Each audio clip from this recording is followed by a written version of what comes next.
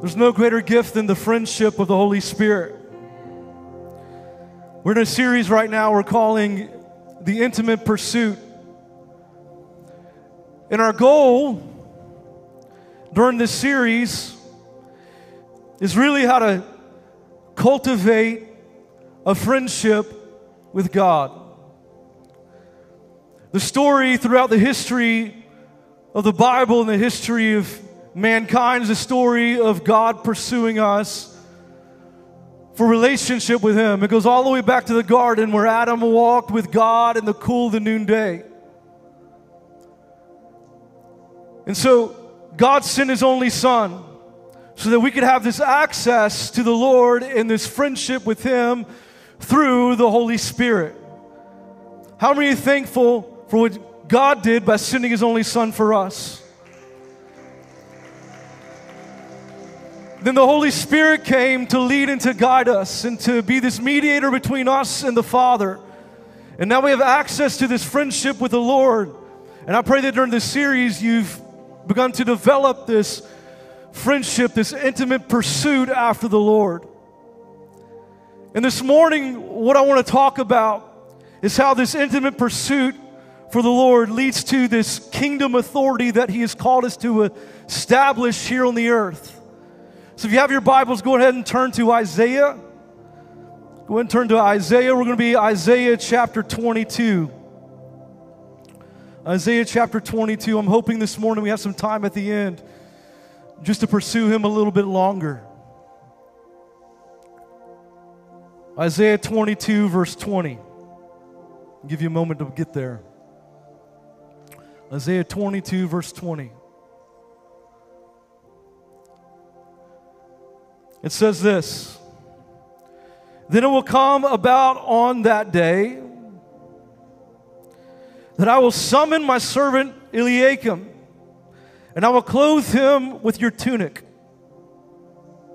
and tie your sash securely around him. And I will hand your authority over to him, and he will become a father to the inhabitants of Jerusalem and to the house of Judah. Then I will put the key of the house of David." Now I want you to remember that phrase this morning, the key of the house of David. Remember this, keys represent authority. "Then I'll put the key of the house of David on his shoulders. When he opens, no one will shut, and when he shuts, no one will open. I will drive him like a peg in a firm place, and he will become a throne of glory to his father's house." I've entitled my message this morning, "The Key of David." If you'd like my notes, you can text notes to the numbers on the screen and receive my notes this morning. Let's pray today. God, we thank You for Your word, that it is a lamp unto our feet and a light unto our path. God, we ask You today that You would take Your Logos word, Your written word, and make it alive in us, Jesus. Make it rhema in our hearts, oh God. That, Lord, You would speak to every single individual that is in this room this morning, Jesus. That, Lord, we would learn how to walk in kingdom authority that You have called us to walk in. Is what You have mandated us to do as children of God. But, Lord, more than anything else, God, may You be lifted up and may You be seen. No man, no person. Lord, this is Your house, a house of Your presence, God. Lord, we don't want to steal any amount of glory from You. So, Jesus, help us to go low today. Help us to go low today. Lord, I come humbly today, Jesus. Humble me, Lord. We love You. We thank You, Jesus. And everyone said in this place this morning, come on, someone, amen, amen. Thank you, Wesley. Appreciate it. How many of you in this room, you prefer a cat over a dog? I'm going somewhere with this. You're a cat person. A couple of you people in this room, I don't mean an offense to this. Hopefully you don't take it. I unfortunately have a cat. And the reason why I say unfortunately is because this cat, man, it meows in the morning, and it wakes me up when it's about 4:30 a.m., and I try to find it at nighttime, try to lock it away into its room, but still somehow it feels like this cat, before the night gets out, like she's hiding someplace, can't find her, and then she wakes me up in the morning. That's why I say unfortunately. But we bought this cat about 8 years ago, and so I took my kids to a pet store, and beautiful, beautiful cat. My daughter picked her out. I said, okay, we're gonna buy this cat for our family. And so at the time, Ruth now is 13 years old, and by the way, she's on the El Salvador trip. Be praying for everyone on that missions trip in Salvador. They actually landed safely yesterday, and so they're excited about the ministry they're going to be doing there this week. There's about 18 of them. But I had my daughter name the cat. She was into Frozen. Remember Frozen back in the day? And so the cat's name is Princess Anna. Princess Anna, because she was into Frozen. And I bought this cat for our house, but I gave her the authority to name this cat. Okay? This is where I'm going with this. The greatest privilege that we have, the greatest honor that we have as children of God, is that God has called us to establish His kingdom here on the earth.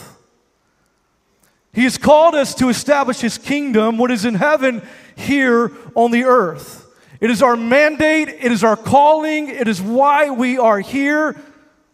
Not only are we here for this relationship, this intimate friendship with God, but this intimate friendship should lead us to establishing His kingdom here on the earth. Jesus says this to Peter, upon this rock I will build my church, and the gates of hell will not prevail against it. I will give you the keys. Everybody say keys this morning. I will give you the keys. Keys represent authority. I will give you the keys to the kingdom. Whatever you bind on earth shall be bound in heaven. Whatever you loose on earth shall be loosed in heaven. Now, it is unbiblical and not scriptural, though, to think that heaven is subject to earth. Earth is always subject to heaven.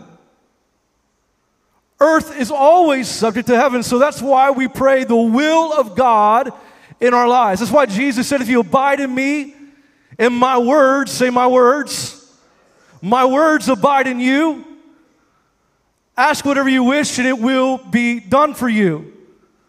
My question this morning, though, is how can the words of God be within us if we don't have this intimate pursuit and friendship with the Lord?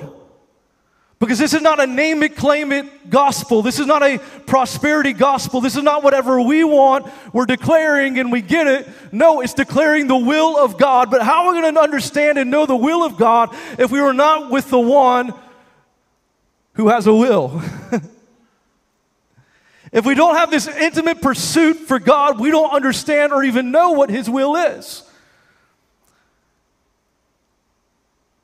Intimate pursuit leads to authority. Authority does not lead to intimate pursuit. Right? Our intimate pursuit with God leads to us walking in this authority. It's not backwards. Authority does not lead to this friendship with the Lord. Sometimes I think that somehow we've got this backwards, yeah?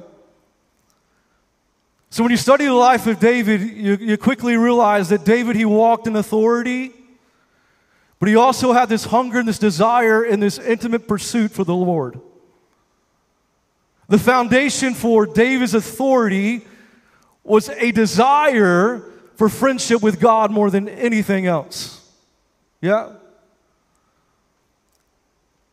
The key of David unlocks intimacy in prayer first, and it is intimacy in prayer that unlocks our authority, our kingdom authority. So the goal here this morning for us is not for us to walk in authority. The goal here this morning for us is to learn the key to unlock this kingdom authority in which God has called every believer to walk in. Amen? That is the goal. This intimate pursuit after God, which then leads to unlocking kingdom authority. This is why it's called the key of David. David was given authority because his intimate pursuit after God. God wants us to walk in authority that He has given us. He has given us the keys. Amen? Keys represent authority. So what I want to do this morning is I want to give you 3 keys this morning. 3 keys to unlocking kingdom authority. 3 keys to unlocking kingdom authority. How many of you want to walk in a greater measure of kingdom authority in this room? Anyone at all? The first key to unlocking kingdom authority is this. Heart. Heart is a key to unlocking kingdom authority. A heart after God. A heart after God. Listen, before there was a key of David, there was a heart of David. Before there was a key of David, there was a heart of David.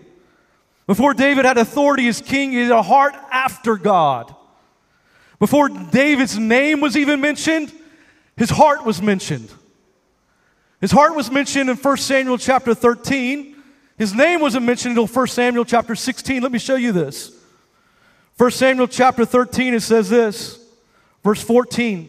This is Samuel speaking to Saul. But now your kingdom shall not endure. Again, this is Samuel speaking to Saul. The Lord has sought for himself a man after his own heart. And the Lord has appointed him being David. He's appointed him ruler over his people because you have not kept what the Lord commanded you.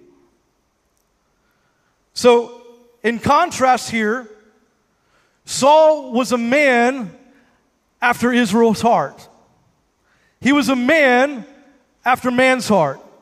Saul looked the part. He had a level of prestige. He had a level of what looked on the outside as earthly authority. But David, he had a heart after God.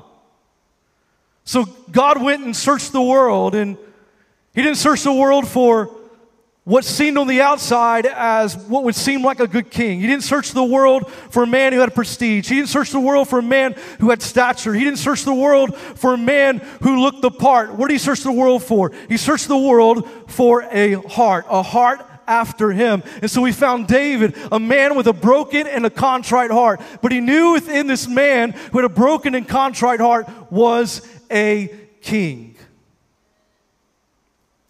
It's from this heart place, this heart position of hunger for the Lord that he found David. Before David's name was ever mentioned, his heart was mentioned. Look now in 1 Samuel chapter 16, and right here in 1 Samuel chapter 16, you see David's name mentioned first. So Samuel is coming to anoint a king.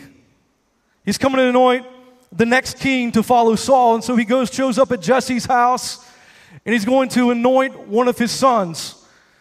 Jesse lines up all of his sons except for David. David is left in the field attending the sheep. Because there's no way it's going to be David. He's the youngest. He doesn't look the part. Jesse's thinking, no way it's my youngest son. It's got to be Eliab. And that's actually what Samuel thought as well at first. And so God speaks to Samuel, and he says this. But the Lord said to Samuel, do not look at his appearance or at the height of his stature, because I have rejected him. Talking about Eliab. For God sees not as man sees, for man looks at the outward appearance, but the Lord looks at the heart. The Lord looks at the heart.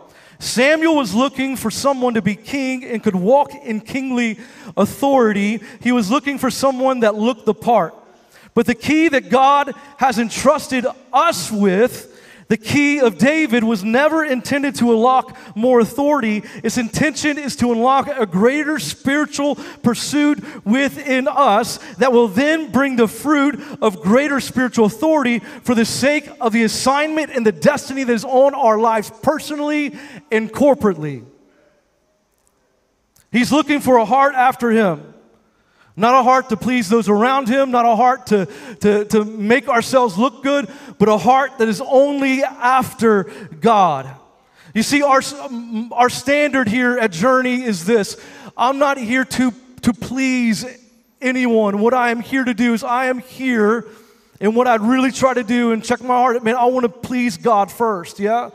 I want to please God first. Our heart and our desire is to please him first. Not to please man, not to make ourselves look good, but what is this? To please God first. And this is a really difficult thing as you kind of navigate this within your own heart. Because none of us are perfect, and pride is one of the things that, man, it is the biggest trap that every person, I believe, it does struggle with to a certain level and degree. And that's why you got to say, Lord, would you search my heart? God, would you know my heart? God, show me, Lord, where I am wrong, because I've walked in even my own time, in my own seasons, where I've struggled with pride and didn't even recognize it in my own life. But Lord, would you check my heart, God? Would you know my heart, God? And would you cleanse me? Would you show me those areas in which, God, I am not fully surrendered over to you? Because God, He looks at the heart. In order to walk in kingdom authority, first thing, you got to have a heart that is broken and contrite, a humble heart, a heart after God. The second key to unlocking kingdom authority is passion. Passion. Passion is a key to unlocking kingdom authority. Everybody say passion. It's your passion for God. You see, the level and degree of our passion for God must increase in order to sustain the weight of the calling that is on our lives. There's another level of spiritual burning. There's another level of passion that I believe that the Lord is calling us to individually and corporately here at Journey in order to sustain what God is calling us into in the purpose and destiny that is on our lives. If we don't have this passion to intimately pursue the Lord, everything quickly becomes a chase after earthly success. You follow me this morning? If we don't have this passion for God, it really quickly becomes this chase after earthly success in our lives. And who cares about earthly success? What we want is kingdom success. We want to establish His kingdom, not our own kingdom, here on this earth. Maybe for some of us in this room right now, we're like, man, Adam, I am lukewarm. I've been struggling. I've been battling. And it just feels like, my passion for the Lord has faded away. My passion for the Lord is almost to that point where I just feel like I'm going through the motions constantly. I've been there before, church. I have been there before. And what I've learned is what gets me out of that place is to develop this discipline of being with the Lord every single time that I wake up. And that discipline quickly becomes into a place where I just crave to be with Jesus. It starts with a discipline and it leads you to a place of just hunger for the Lord. We've said this around here that the more you hunger for the Lord, the hungrier you are for Him.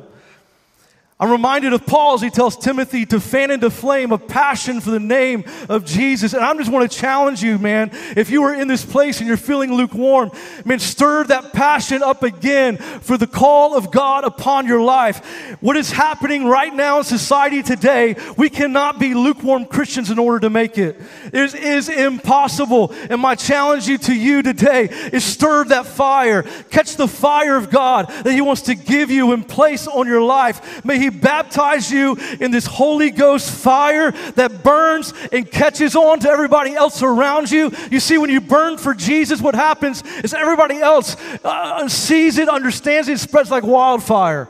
And what I believe and what I know is there's a different level that God wants to take our passion to for Him. We're not here just to play church, are we? We're here to establish the kingdom of God, but the only way in which we're going to establish the kingdom of God is to have a passion for Him. It's to have a passion for Him that sustains us.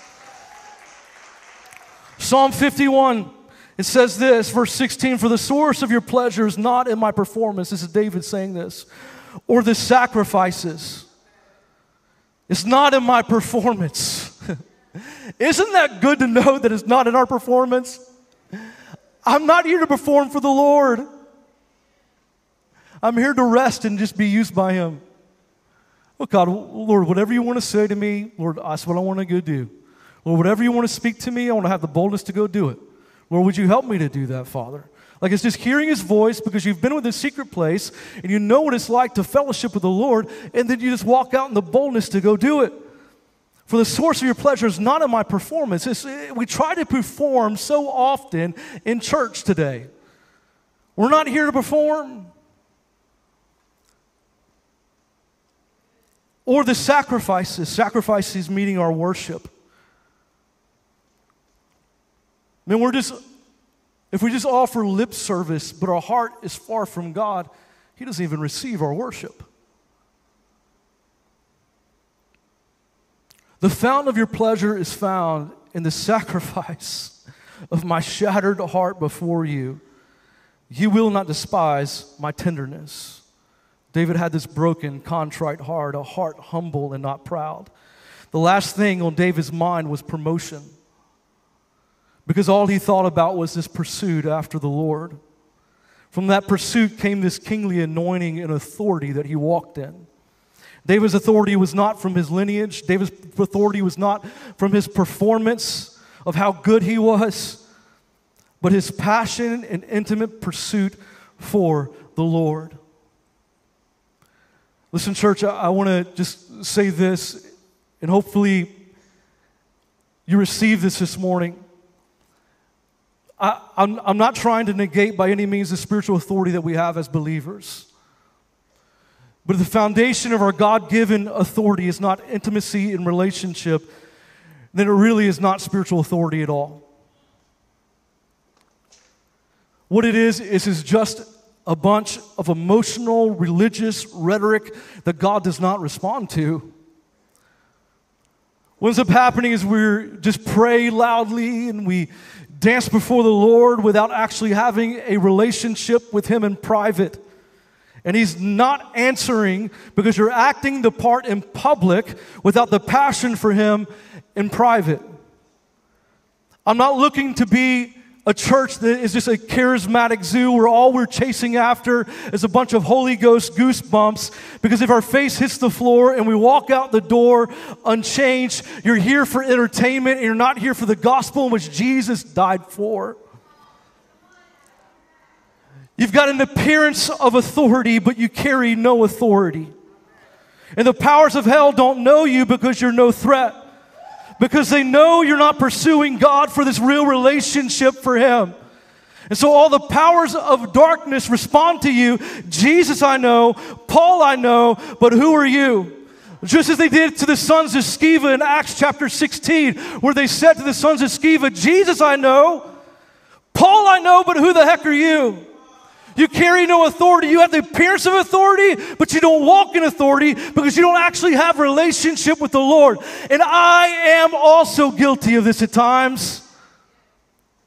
May our hunger and may our pursuit and may our passion be Jesus and be His presence and be this friendship with the Lord. So then we can walk in the spiritual authority that God has called us to establish in His kingdom here on the earth.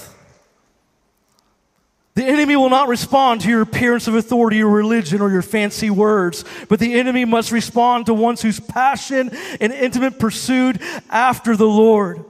Do you want to make hell tremble? Be like David. God, this one thing I desire, and this alone I seek, that I'll dwell in the house of the Lord. If you want to make hell tremble, man, be like David. Lord, I hunger and thirst for you in a dry and thirsty land where there is no water. If you want to make hell tremble, be like David, where David said, Lord, your face, God, I will seek. If you want to make hell tremble, be like David, as the deer pants for your water, God, so my soul, it pants after you. This is the passion and this is the fire that was in David, which caused him to have the key of David, to walk in this authority in which he walked in. I believe God wants us to cross over into a new level of passion and anointing that only is found in the secret place. I'm calling us. This is why we're in this series. This is why we've kind of given you some basic steps on how to steward your time with the Lord. We talked about how it's in week 1 of how it starts off with many believers as understanding, okay, I have come to a place of brokenness where my only last resort is to go to the Lord. But what we want to get to is that in every season we go to the Lord.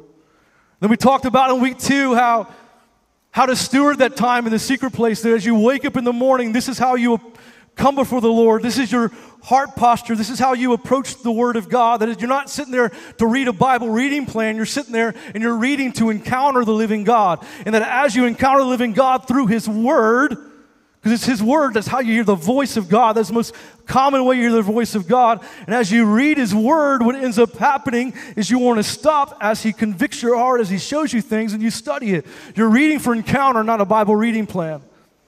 Last week we talked about the different ways in which we encounter God. Pastor Mike took us through that.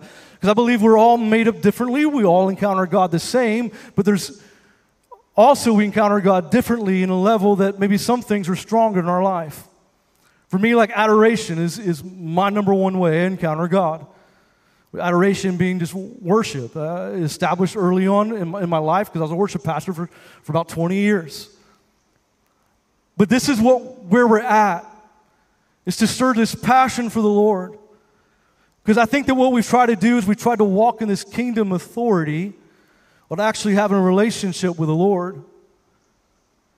How can we walk in kingdom authority if we don't know the will of God because we haven't been with Him?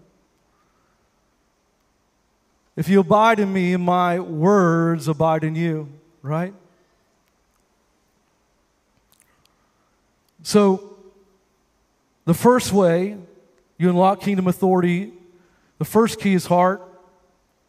The second key is passion.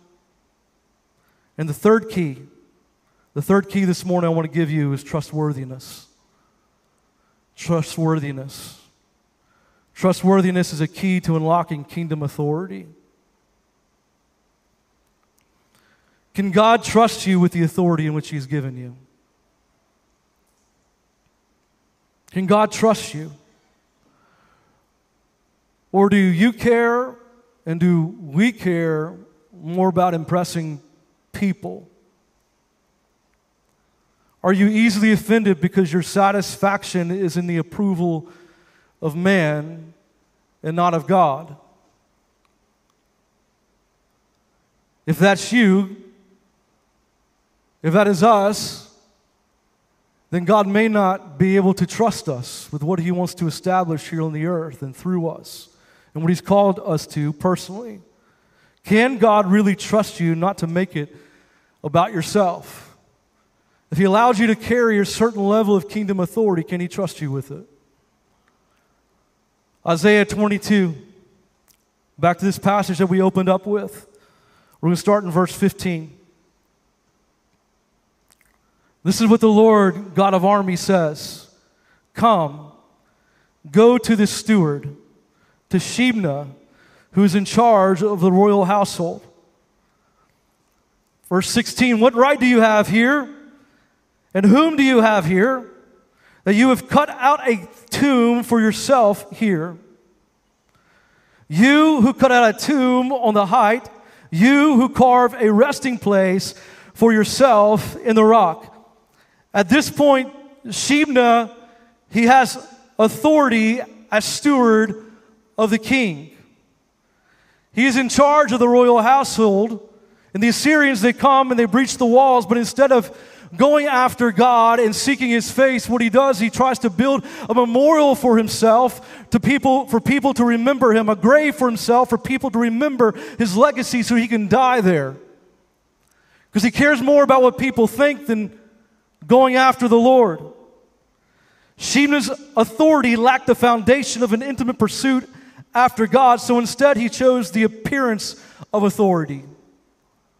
Look what happens when you put on a religious front and you care more about impressing people than intimately pursuing the Lord.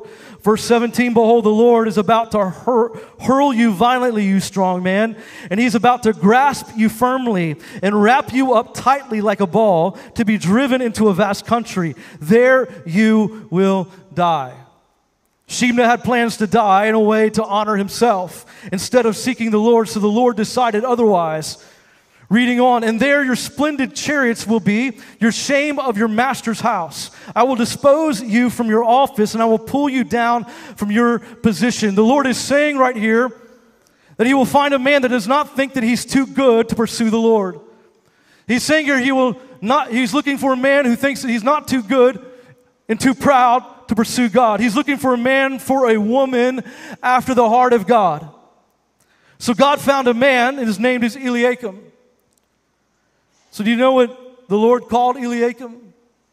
He called Eliakim his servant. His servant. Verse 20, then it will come about on that day that I will summon my servant Eliakim, and I will clothe him with your tunic. Sheep's tunic. Clothing Eliakim. And I tie your sash securely around him. And I will hand your authority over to him.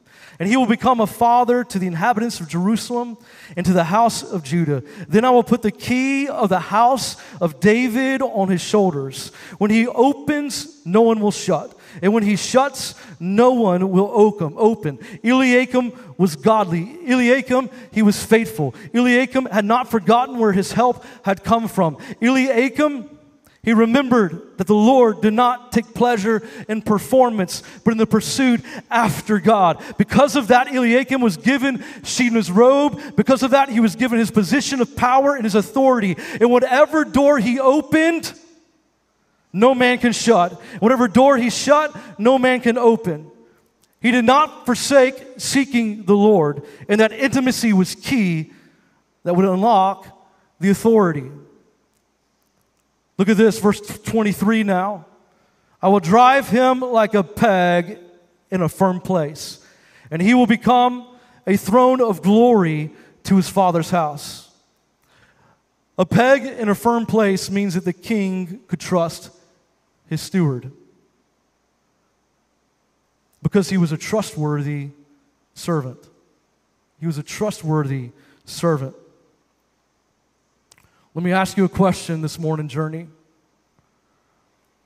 Can the Lord trust you? Can the Lord trust you? Can the Lord trust us as a church to carry his presence? Can the Lord trust us as a church to steward what God has given us? Can the Lord trust us to steward his presence? To not take credit for ourselves? Can the Lord trust us to steward his presence where we don't, if revival hit to a different level and degree, and I believe every great revival, man, it leads to many, many people coming to know Jesus. If that were to happen for us in this house, which I believe is our calling and our mandate for this region is to be a house of his presence, would we make it about ourselves and would we prostitute his presence for our own gain? My prayer is, God, help our hearts, and may it not be. Because the quickest way I've seen revival as I study revival and revival culture is when the God pours out his Spirit, is many times people try to make it about them and try to see how they can make money or see how they can create gain for themselves. But can God trust us corporately, but can God also trust you individually? He's called you personally to a great destiny. Can he trust you to walk that out? Are you trustworthy? In Revelation 3, I want to invite the band to the stage. In Revelation 3, Jesus introduces himself as the one who has the key.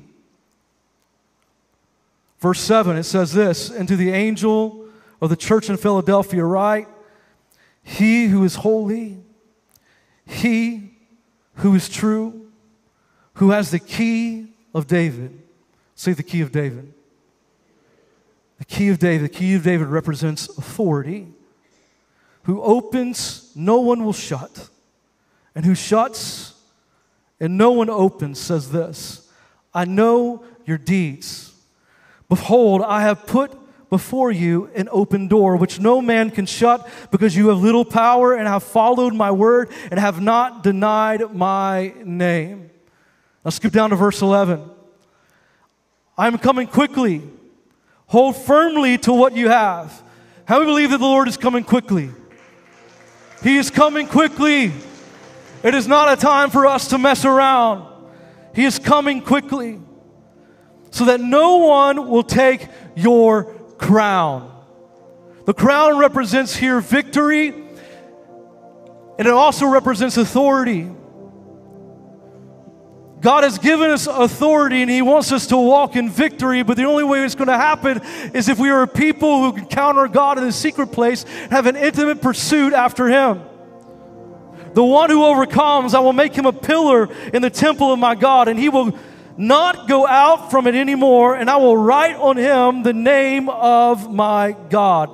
Listen, this open door in the scripture is an invitation into the fullness of the presence of God and an invitation to walk out the fullness of his kingdom. It's an invitation to us, to the church that he can trust, to the church that has not denied his name, to the church who has not forgotten to seek his face. This morning, there's an open invitation to seek him, leading to the establishment of his kingdom here on the earth through the authority that he has given us. I read this in the commentary this past week. I want to read this to you. It says this in this commentary. It said, a man after God's heart enthrones God as king. For Saul was king. For David, the Lord God was king. Both David and Saul knew sacrifice before battle was important. Saul knew sacrifice before battle was important. Remember that. But David thought it was important because it pleased and honored God. Saul thought it was important because it might help him win the battle. Saul thought God would help him achieve his goal. David thought that God was the goal. Is the goal victory, or is the goal developing relationship in intimate pursuit after the Lord? What is your goal? I think that we've gotten it backwards far too often, where our goal has been victory in the battle instead of a relationship with God. What he is calling this house to is a different level of intimate pursuit after him. He is calling you individually. He is calling us corporately. And it is time to raise up a standard, to stop being content with where we are at, to stop struggling through life, because in this life we will have trouble. But the most amazing thing about it is we can overcome. But it only comes from a place of being with Jesus, of having this relationship with the Lord. Far too often I've walked around seeing so many Christians in this Eeyore attitude where everything is hard and everything is difficult. And man, life is hard and life is difficult. But man, you can have joy in the battle, because the joy of the Lord is your strength. And when you really come to a place of understanding what this intimate pursuit is all about, as you develop this relationship with the Lord, man, life, it just seems like a different level. But what I'm calling this house to this morning is, may we pursue the Lord with everything.